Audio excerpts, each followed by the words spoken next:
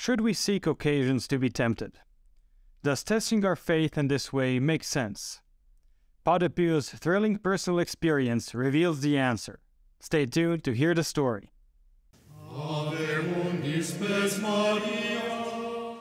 Welcome to our YouTube channel following Padre Pio, about a Capuchin friar, mystic and miracle worker whose intercession is still very powerful and active today. We publish videos 3 times a week on Monday, Wednesday, and Friday, so follow us to find out more about the life of this fascinating saint, and you will be amazed at what Padre Pio can do for you, a family member, or a friend. One day, Padre Pio was in his cell in the monastery when he heard a knock at the door. Wondering who it could be, he went to answer it, and was surprised to find Father Agostino standing there. Now, Father Agostino was Padre Pio's close friend and confessor, but it was strange to find him there in San Giovanni, since Father Agostino resided in a convent in Montefusco, approximately 150 kilometers or 93 miles away. Also, something seemed off about Father Agostino's expression. As they started talking, Father Agostino began to criticize Padre Pio's fasting and penance, saying that they were excessive and showed that he did not understand the meaning of religious life. Padre Pio was surprised by the harshness of his confessor's words, as Father Agostino had always been supportive of his spiritual practices. As the conversation continued, Father Agostino warned Padre Pio that his health problems were a clear sign that he wouldn't be able to handle living in San Giovanni for much longer. This made no sense to Padre Pio, as he always believed that his devotion and sacrifice were pleasing to God. Father Agostino continued, suggesting Padre Pio didn't need to stay in the convent to become a saint. He could do so in the world, where he could have a more fruitful apostolate. He even questioned the stories of diabolical vexations that had been circulating, implying they were just products of a sick mind, or at best a product of an overly imaginative mind. He advised Padre Pio to return home and take time to regain his physical strength. Then he could renew his request for admission to the convent, which would surely be accepted. Father Agostino spoke with a demeanor that stunned Padre Pio. It was not the typical behavior he was accustomed to seeing from him. Sensing something was amiss, Padre Pio silently called upon divine help and waited for an opportunity to speak. When Father Agostino paused to take a breath, Padre Pio spoke up and asked him to help him implore heaven for help. "You know well, Father, that for me what matters is the will of God. To strengthen myself in this disposition, I would like you to help me implore heaven for help, saying loudly with me, 'Long live Jesus.'" Suddenly, the strange character that had been with him vanished in the blink of an eye, leaving behind a foul smell. This incident strengthened Padre Pio's determination to continue his spiritual journey, no matter what obstacles he might encounter along the way. He knew that his penance and fasting were a way of getting closer to God, and that he must remain steadfast in his faith.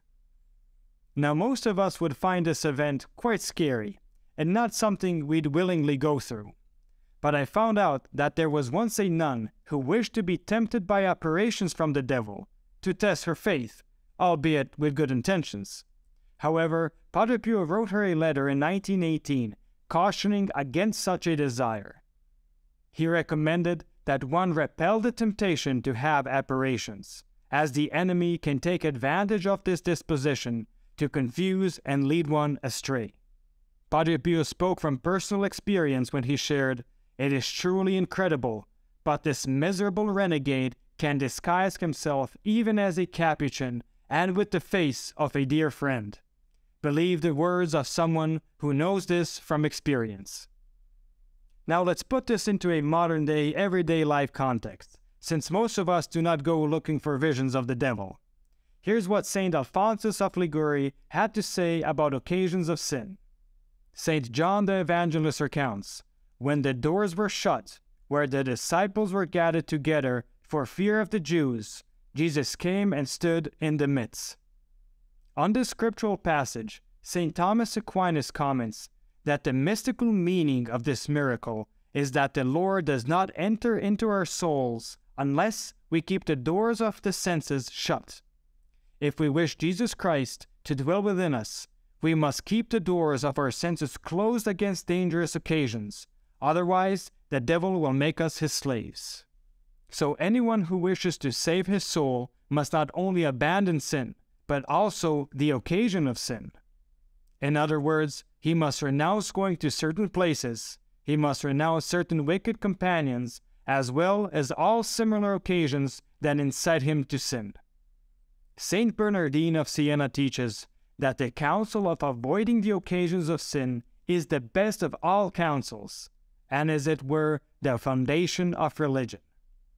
The ruin of our first parents arose from their not flying away from the occasions of sin. God had prohibited them not only to eat, but even to touch the forbidden apple. In answer to the serpent tempting her, Eve said, "God has commanded us that we should not eat, and that we should not touch it." But she saw, took, and ate the forbidden fruit. She first looked at it, she then took it into her hands, and afterwards ate it. This is what ordinarily happens to all who expose themselves to the occasions of sin.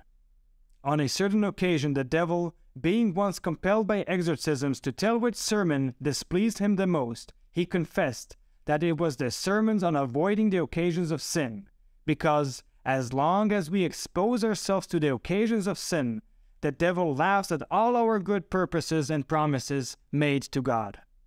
He that is aware of the snares shall be secure.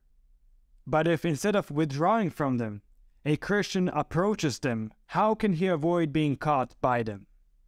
Of course, the devil is careful to find pretexts to make us believe that certain occasions to which we expose ourselves are not voluntary, but necessary. When the occasion in which we are placed is really necessary, the Lord always helps us to avoid sin. But we sometimes imagine certain necessities which are not sufficient to excuse us. Saint Cyprian says, "A treasure is never safe as long as a robber is harbored within, nor is a lamb secure while it dwells in the same den as a wolf." Thus, Saint Alphonsus of Liguori and Padre Pio are very clear that to seek or to expose oneself to temptation is not an advisable way to strengthen our faith. Rather, much to the contrary. As Jesus taught us in the Lord's Prayer, "Lead us not into temptation, but deliver us from evil." Thank you for listening. Please give our channel a boost by continuing to watch another video. This will help with the YouTube algorithm. I have recommended some videos especially chosen for you on the end screen, or just click on one of the links in the description below for a full selection of great Padre Pio stories. And don't forget to enroll your Mass intentions for next Friday's Padre Pio Holy Mass. You will find the link in the description below. And stay tuned for the next video on the life of Padre Pio.